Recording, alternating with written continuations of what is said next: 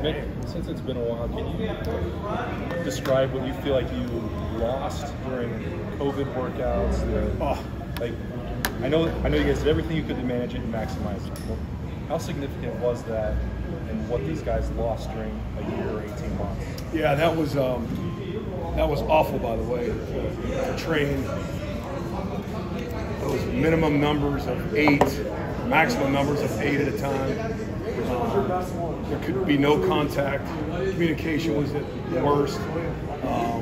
Spotting you couldn't do. You couldn't have any team workouts together. Basically, they couldn't even get a breakdown after a training session or a workout. So you lost a lot of that, togetherness, relationship stuff. It was just hard. It was hard to have everybody separate. You had a weight room set up in the weight room that was spread out with only eight players. And you had another weight room set up in the indoor with 8 players. So there was sometimes I didn't see a guy all day because I was outside or inside or vice versa. So it was hard. It was really hard. We tried to make the best of it like everybody else, but I think we lost a lot. Like, we have these conversations about, this team needs to get more toughness and more leadership this year. Like, I know you're not making excuses for it, but I would have to think that a lot of that comes from the things that were taken away. Absolutely, 100%. Yeah, it's just hard. It's just because everything was different. And you also had to be, from a physiological standpoint and a safety standpoint, you have to assume for those 3 months when they were home, they did nothing. So the progressions were a lot slower, just oozing them in. By the time you get them to the point where they would have been, camp started. Oh no, not here. Camp didn't start. Oh, it did, then it didn't. So I think that affected us in every way. Would you sense the leadership issue because of that in the last year? Would you get a sense it's not the same because these guys have not been together with all that cohesion? Yeah, I think if you're not in a position to lead, you really can't lead. Leadership is those daily experiences and setting a standard and making sure everybody's holding up to that standard. If you don't have a standard to set, how can you lead? It's extremely hard. Are you all caught up now? I think we're caught up, and we made really good progress over the winter. And it's exciting now. Can't wait to get back and get started. And Ryan talked about how leadership was a real emphasis in the offseason. How did that manifest itself, and where do you feel the leadership level is right now? Yeah, so again, even sometimes I think you have to go through struggle to come out of it stronger. And some of our players last year played for the first time, and there were struggles. And when you come out of it on the other side, now they kind of know what to expect. And now they, some guys just, because they don't play, they feel like they can't be out in front of a group because they haven't stepped on the field and play. So you had a little bit of that, and then I think because of that, guys stepped up and really different mindset, completely different mindset. What do you, in terms of buying in, being all in, what do you like about this group? Are they not as committed as 3 years ago? What's the makeup? What do you think of this? The age of the kids, etc. Yeah, I think again, a lot of these guys have the experience on the field, have been in the program. Now it's their turn, and the leadership is on the right trajectory, and it's very exciting because I think they understand now what it is, what it truly is. What it means to be a leader. Because again, just because you have a title sometimes as being a leader, that doesn't necessarily correlate or translate to actually being a leader and having influence on each other and holding that standard. So it's pretty cool. Is that also a part of your job, cultivating leadership? I believe it is. I believe cultivating leadership because of the daily experiences on putting them in that situation so they can lead, whatever it may be. And coaches aren't involved a lot. Now the rules have changed a lot here in the last 5 to 10 years, but they're with us more than anybody. So You get to see that. You get to, I think part of my job is to help drive the culture, whatever our culture, which is the fight. And that's part of it. So, and help those guys through it. Nick, how much easier is it to cultivate a culture when you have and leadership when you have a second-year starting quarterback? I mean, that's such an important position. Like, it seems like it'd be easier to have leadership on your roster when you've got a guy at that position who's done it before. Well, if you look back at history tends to repeat itself. So if you look at Justin Fields, his first offseason, never stepped on the field, and his second year, which is COVID, so you really can't use, it's hard to say that one. But he was a different leader. He was a different player his second year. CJ has now gone through those struggles and the ups and downs. Now he kind of gets it, and I think it's still going to be hard, but I think it'll be a little bit easier for him. I'm assuming you saw him take those steps in practice and things like that when you're out there watching, but have you seen those steps in the weight room from CJ? Being a leader, not just, in a huddle or calling plays and stuff like that, but also when you guys are in the middle of December. He does a really good job when you're in that struggle with his guys, with his ball. I mean, it's good. It's good. As Ryan said, it wasn't always like that. Early on, he didn't like the weight room. No. Where was he and where is he now? He's much improved, put it that way. Yeah. Has it been easier for him to do that leadership part? Because Justin's kind of got ruined by COVID. Yeah, you're right. Yeah. Wayne's only here for a year as a starter. It's been a while since you guys have had a multi-year starting quarterback with the normal world. Has it been maybe easier for TJ to kind of grow into that role this offseason because it is as normal as possible? I think it's easier than the examples you just gave. But every day we're just I just want to make sure he sees it from all views, not just, three-step drop. You got, not just football, but from all views. Because part of being a leader is everybody's watching you, everybody's listening to you, everybody's feeling you. And if you don't have those three characteristics of being seen, being heard, and being felt, then you're really not a leader. And, I sometimes have, I don't want to say an argument, but I have a view on being a leader that, people say leader by example. I don't understand what that means. You mean you're doing what's expected, right? Leader by example, what? But if you're not heard, if you're not felt by the guys next to you, and obviously if you're not seen, then you're not a leader. So if you don't have those three characteristics, you're not a leader. You have no chance to being a leader. So every day we just want to make sure that he's felt, he's heard, and he's seen in all those aspects. Which of those three aspects with quarterbacks have you seen that's usually taking the longest to put? Oh boy, they're all different. They're all different. What about with him?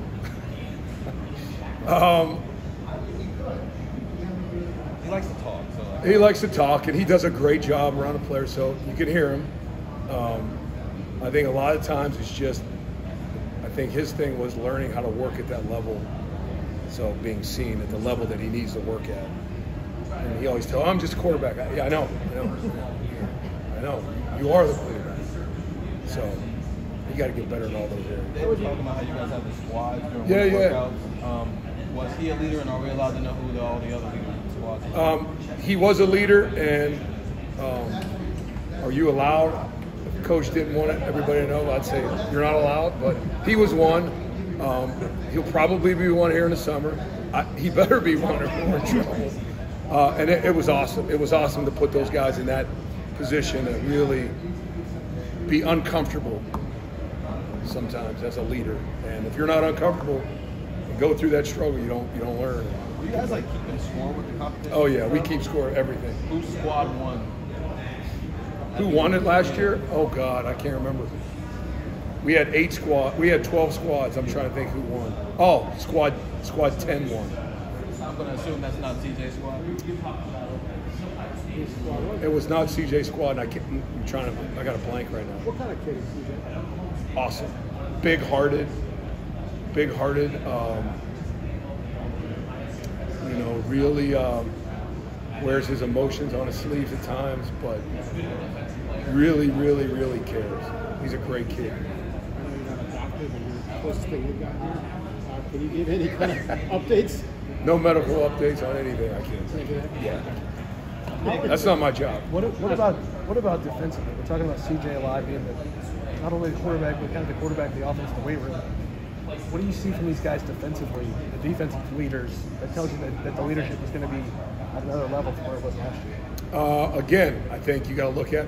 I talked to a recruit about. Last year you had back seven, 0 starts, quarterback 0 starts, never threw a pass. We won't even let him throw a pass as a freshman. Now it's completely different. So if you look at those guys that have played, been through it, the Tommy Eichenbergs, obviously Zach Harrison, who was a captain last year, Ronnie Hickman, you'll have Josh Proctor back. You've got some guys that have been through that struggle, the inside guys that have been here forever, those fifth-year guys. And I think they knew the importance of getting the defense right and doing better. Physically, when you caught off guard that JT was able to come in here as late as he did, you're still... Yeah, that's an outlier. That doesn't happen very often. That doesn't.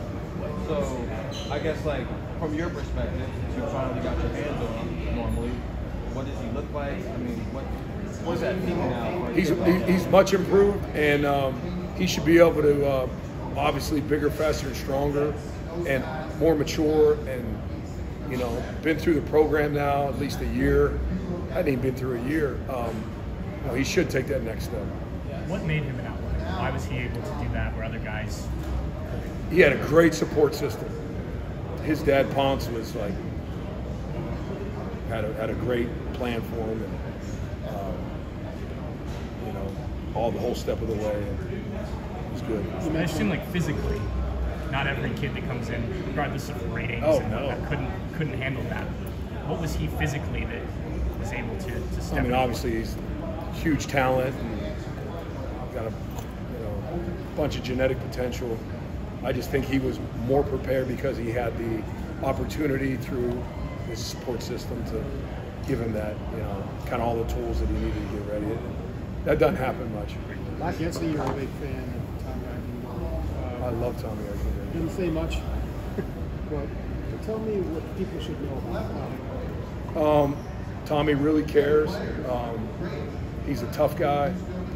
I think he plays football the way, at least I like it. I mean, I like the way he plays football, and I know a lot of others. And he's a leader now. He doesn't say much maybe in front of the cameras, but he talks. Yeah, oh yeah. It's prerequisite for linebackers now with a tough quarterback. They don't like to talk to us. I don't know, because we have some linebackers that like to talk to you guys. Really, everybody. Still love yeah. CJ loves to talk. Yeah. Well, we've had Ryan like to talk, and there's been some guys. I guess flipping back over to Darren Lee likes to talk too. I didn't mean to cut you off. No, it's all right. Flipping back over to the quarterbacks, CJ was pretty small when he got here. He's obviously developed. Kyle, not so much. Obviously, still developing. When you get a guy like as small as Devin Brown is, what's the first step for him to try to get there physically where he needs to be? Well, you got to look where he's at with all the assessment tools that we have, and then look at his speed, look at his movement, agility, all those type things, and then you develop a plan. Get with our nutritionist, Kayla Olson, check body fat, muscle mass, all the things that we look at, and then set a plan up for him, and then set goals, periodic goals, short-term goals, and then hopefully he comes back, and then by the end of the summer he's where we need him to be, at least, doing it safely and then productively. And are you seeing that from Devin right now? Oh yeah, he's getting better. Nick, when you look back at the Michigan game from last year, does that force you to reevaluate when you see your team getting beat at the line of scrimmage like that? Yeah, I mean, I think if you don't, I think everybody had to look in the mirror. Everybody in this building, from players, coaches, athletic trainers, nutritionists, equipment managers, everything, and just kind of go back and look and what happened, why, and then turn over every stone and try to come up with a plan. So,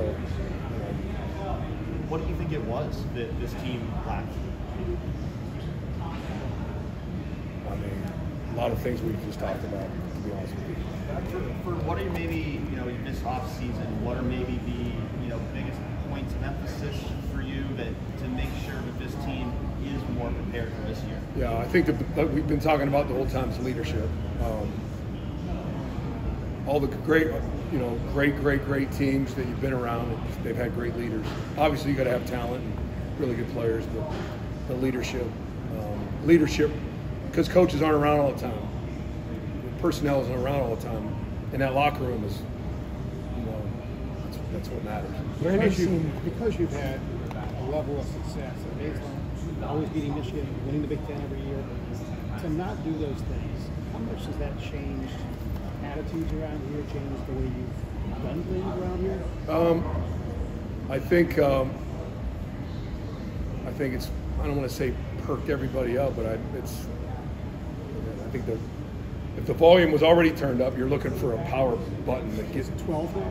Yeah, 12 or break it or start, smash it and get another one with more power. And, just obviously we know how important that game is, and all those goals. And if you don't reach those goals, you gotta figure out why. And so at least in our area, we've tried to do, you try to progress, you try to be innovative, you try to, I don't know how much Jerry's talked to you guys about the sports science initiative that we've really been, diving into in the last, 4 to 5 years. So we're just trying to, develop, be innovative, and trying to be the best that we can be.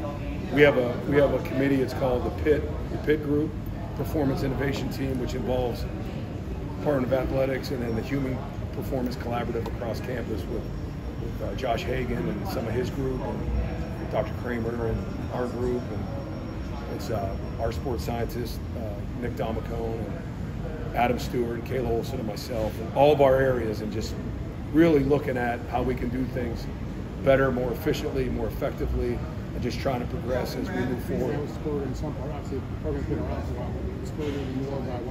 No, it was before that, but again, I think just kind of speed it up a little bit. Let's just make sure we're on top of it. A weird question. In hindsight, could you almost see that coming? No. Well, you're talking about the. Well, I think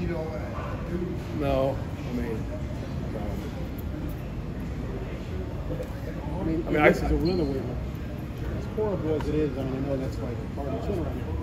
Could that be a good thing for the future program to fend off complacency, to make sure you realize it could just happen automatically? I think it's got everybody's attention, which is always a good thing.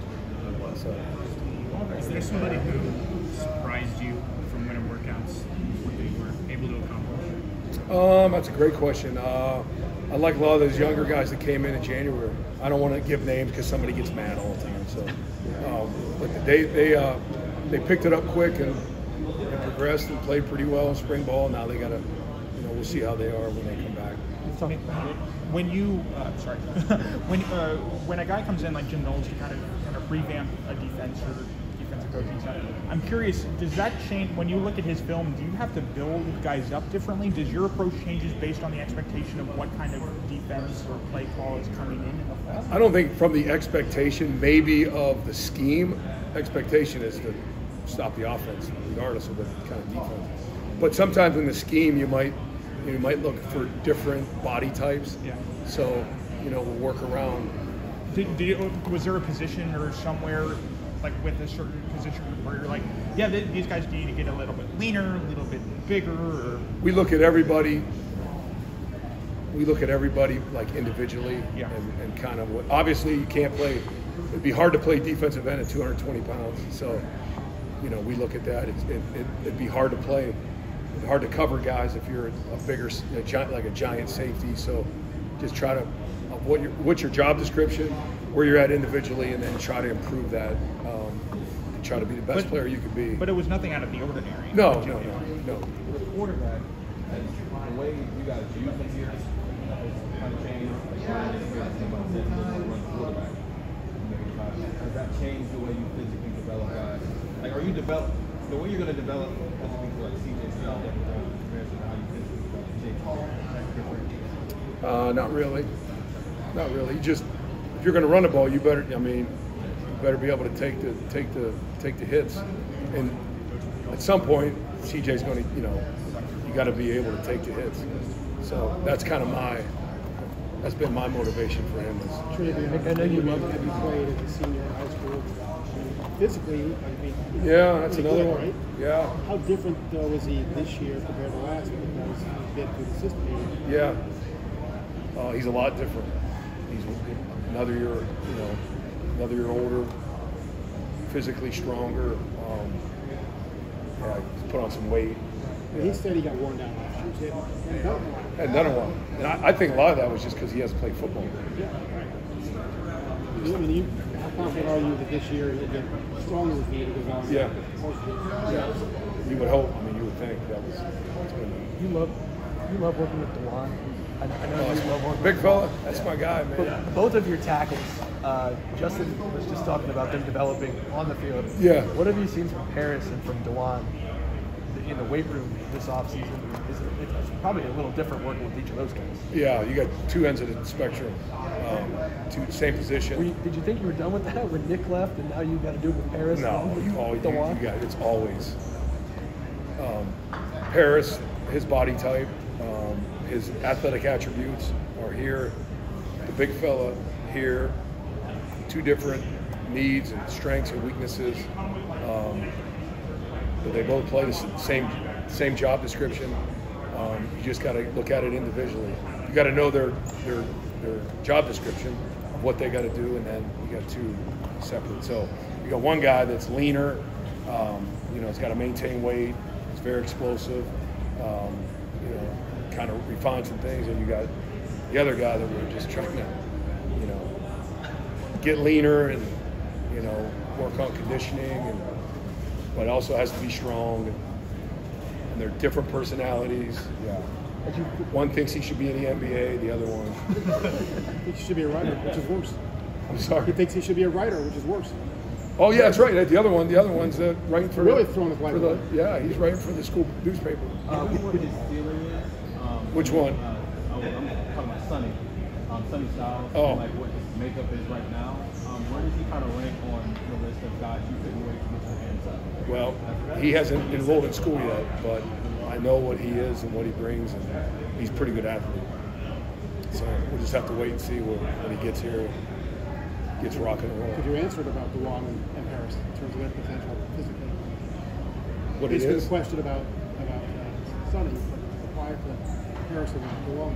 Well, I mean, you got the typical left tackle body, and you got the typical giant body, and all these. It's ridiculous the amount of talent they have. They could be as good as they want to be.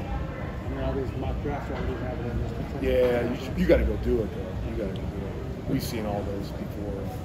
What happened to that guy? So. I guess sticking on that offensive line, when you have a guy with the work ethic, the personality, the way he is, Donovan, how fun is it to get to work with a guy like Donovan? Yeah, he's an interesting dude because he's one of the most explosive, strong, powerful guys I've ever been around. He's got a unique personality. He's a great person. So we'll see how he does. Who's the fastest guy on the team? Ooh. Fastest guy on the team right now? It's either, again, somebody's going to get mad. I don't care. It's either J.K. Johnson or I'll take one from offense, one from defense. J.K. Johnson on defense.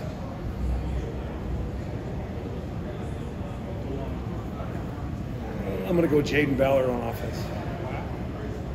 Somebody will get mad. Who's the one that's most likely to get mad when he decided the ball that you just said that? I don't know. They all think they're fast. Who's the strongest? Well, you got. There's some strong cats. Donovan's pretty strong. Him and Luke Whippler are pretty strong on offense. On defense, those you've got it. All those inside tackles are all pretty strong. About best overall athlete. Best overall athlete, I will not answer that question because they will come after me on that one. When a guy like C.J. Hicks, who it kind of seems like with his body type, there's a lot of different paths that could work out for him. So how do you approach a guy like that? Very athletic. I think you look at what position we're going to play him at or where we see him to play at, and then what best fits him in terms of body type, height, weight. Obviously, can't really about height, weight, and strength. But I see a lot of potential there. But do you look at a guy like that because, well, if he puts on this amount, is there too much weight he could put on as long as it's good weight? Yeah, you got to make sure you're. We've got, again, from all the sports science, all the stats, all the analytics. If you're going to play Will linebacker or Sam linebacker or Mike linebacker, we've got over the last 30 years of NFL combines, NFL data, collegiate data, our data. You're going to fit in that speed, agility, change of direction, all that stuff you look at. It's not just about putting weight on; it's muscle mass, being able to maintain or increase. Obviously increase speed, or get faster, be able to change directions more efficiently. Athletically, what makes Jackson special? I think a lot of it is his change of direction. It's ridiculous. There's no wasted movement. There's no wasted space. He could cut on a dime. He's very reactive. He's strong. He's got no center of gravity. He's fast, but he's not the fastest. He's fast, but he's not the fastest. Exactly. And he might be the quickest. I don't know. He's very good. It's pretty quick. Yeah. He'll be mad because I say. And the hand-eye coordination is. Yeah, it's ridiculous. Right? Yeah. What about the state of the guy? What do you want to say about Jackson? Jackson's very, very, very competitive. He's a great player. He's got a lot of energy. He's a guy that needs. Jackson's a guy that needs to be a leader. Jackson Smith needs to be a leader. A leader has to be felt. A leader has to be heard. A leader has to be seen every day, all the time. He can't be the third wheel. Jackson needs to be a leader. What'd you say? I'm kind of busting his chops. You want that out there? Right to him. Just put it right to him. No. Nick, I know Cam Babb is a guy who you guys all talk about as a leader. Just what does he bring to your team that maybe we don't all see? I mean, he brings struggle. He brings adversity. He brings, how he's bounced back. I mean, it's been a ridiculous story. His faith, his passion, his I call it GSF. You can figure out what that means. Just everything about him. Like, he picks guys up. He's always looking to help the guy. He's not worried about himself. He's always worried about others. He's a great role model. I mean, for him to be chosen last year as captain just tells you who he is. How do you see that rub off on the guys around him? Oh, it rubs off because he's always with them. He's always spending time with his teammates. He's always trying to, if somebody has a bad day, he's right there. If somebody has a good day, he's right there. He's the kind of guy you want to be around. Just want to be around that guy. He means so much to this program. You just don't have any idea how much he means. I know you're not the injury guy, but Ryan said his injury was minor. Yeah, he's full speed. And some of the other receivers, Marvin, very talented guys. They're in very different ways, right? You got those two. You got Julian. You got a bunch of guys. How's Julian? Yeah, they're all good. All looking forward to having a great summer. And they all bring different things, but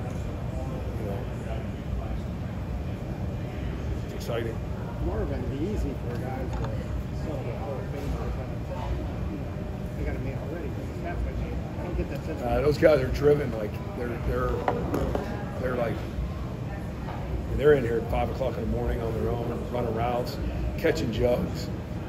Like, they do so much. You have to give them a plan of, you can't come back and run routes after practice. You can't. You have to do. You're not gonna hold up. You got to do this, and this. That's fun. That's fun to be around those guys because they're always looking to get better. How can I do more? What can I do extra? Much of that room's success is because of Brian. Oh, wow. Obviously. He's with him, he's coaching him. What makes him special? I think there's a few things. I think he's played it at a high level. He's been through it. He's developed. He understands it. He connects with him, which is probably the most important thing. He drives it. He relates to him. He, kind of all the things that a coach, motivates, inspires. You talk about Jackson as a step up as a leader in there. Is Travion one of those guys who's been showing himself as a leader in the weight room? I mean, how have you seen him? Who's that? Travion Henderson. How have you Oh seen yeah, him yeah. Trey Trey loves to lift weights, and sometimes it's easy if you love to do something. It's easy to do that. So he's a ball of energy now, and every day it's I could say he was one of those guys on the squads. Somebody was asking about as one of the guys. Yeah, he's been great. Yeah, talking to Tony, I mean, he was a little more, I guess, reserved when he first came in here. Like not anymore. Yeah, that's what I was wondering. Like, how have you seen that evolve? Well, I think that goes without saying of these other guys who haven't played, and it's hard to step out in front of your peers when you haven't been out on the field.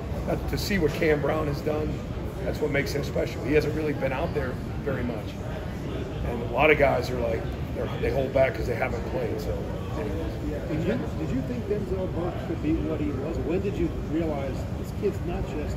Yeah, during spring ball last year, not this past year, last year, he was just covering guys. Like it's easy to see. That guy's covering guys. And again, he was a COVID recruit. I don't think he's ever been on campus. So. That's cool to see some of that development. You mentioned how you try to innovate every year. How different is what you're doing now than it was when you first arrived here 10 years ago? I think the principles are lasting. You're going to work hard. You're going to show up on time. You're going to be a great teammate. You're going to be a leader. You're going to do all those things. But I think, like I said, with the sports science initiative that we've been working on the last 5-6 years. It's evolving. It's always evolving, just like offenses and defenses, always evolving, always changing, always developing, always growing, and that's been good. There's a lot of assessment going on. Obviously, looking at the research and talking to the people that we're talking to, trying to make our program better as we move forward. Is that something where you feel like every year, like you have to add some new things just to? I don't think you have to add new things. I think you have to add new things or add things that have been proven. Scientifically, and how you can, add those into your program. Was there ever a time in your career, America, where you thought about being like a football position coach and Never. getting out of the strength and conditioning world? Never. Because we know there are guys who have made that transition. Never. Just what is it about you that this is what's right? I think I can make more of an impact on more people, on more of our players, being a strength and conditioning coach, being around them, talking about culture every day, and growing up as a man, improving physically, mentally, emotionally, than you are as a position coach. You only got your guys. I just felt you could have that more of an impact. You were an urban guy, obviously, and then Ryan Combs, you didn't know anything about him. Oh, I guess in Florida. Yeah, he was our GA. Oh yeah, I've known Ryan for a long time. But very different. Yeah, different. I mean, very different. I know you weren't really tempted to go leave when Urban left. What's your relationship like with Ryan? How's that chemistry with you guys? Yeah, it's an awesome relationship, and we've had a great relationship when he was, the offensive coordinator before he became the head coach. So we've it's great. It's one of those where you can go in his office and tell him what you think. Tell him what you feel. He asks, what do you see? And we can have great conversation back to make our program better. We're both in it for the same reason. And he's a great person. Like I said, I've known him for many years. What was he like as a GA? GA, he was running around so much. I just remember him being like just a worker. Just being a worker and trying to get everything done. Because back then, GAs had to do everything. Now GAs are a little spoiled. GAs are right now. GAs are spoiled right now. So two big announcements. Yeah, GAs are spoiled. Mick, you might have been asked this before I walk up here, but how did you tailor things in the winter and now in the coming summer? Y'all didn't get to where you wanted to go last year from a team standpoint. How do you tailor it that the changes you've made, maybe the more intensity, whatever, is not punishment, but you know what I mean? Yeah. But development. I mean, Yeah. How did you? Again, I think you got to look at every team. You know, in January when they show back up, you got a whole new team. And what are the needs? What are the weaknesses? What are the strengths? What are the opportunities? What are the threats? You almost do a SWOT analysis of each team to see what, you know, where direct. Obviously, physically, you know, bigger, stronger, faster. You got tweaks and trying to get some things. But this year it was about leadership, and that was our main focus. It wasn't the focus, but it was a high priority focus. Yeah. Was leadership. Did y'all identify that maybe that was a little lacking? I mean, how does that come about? I guess you know. I think it comes about from, you look back at the year and you see what happened and where we could have been better at. And again, I think it all stems to it's the first time a lot of these guys have played. Yeah. And then all of a sudden now they're okay. Here we go. So. Give me one guy, you probably said this already, one guy that stepped up over the last 6 months. As a leader? As a leader that maybe surprised you, maybe. Oh, wow.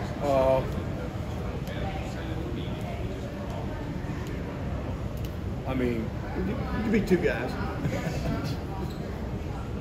Tommy Eichenberg was pretty good. Was pretty good. And I paired up, I can't give everybody's name, but I paired up guys as leaders that were maybe a little differently or different personalities, which was kind of fun to see how that would work. But that was good stuff. But Tommy, how did that show up with Tommy? I mean, specifically. I mean, when we talked with him in the past, it's really. I just think there was a lot of responsibility. We kind of listed out exactly what the responsibilities of the leader was. Again, what we were looking for, what they had to cover, what they had to improve at. Step forward if you want to be a leader, and then here you go. And cultivation throughout time, he did that. Mick, I know a couple years ago there were a lot of reminders about the Clemson game around. Is there a lot of 42-27 around the building right now? You guys will probably already know the answer. So. Good? Yeah. Okay.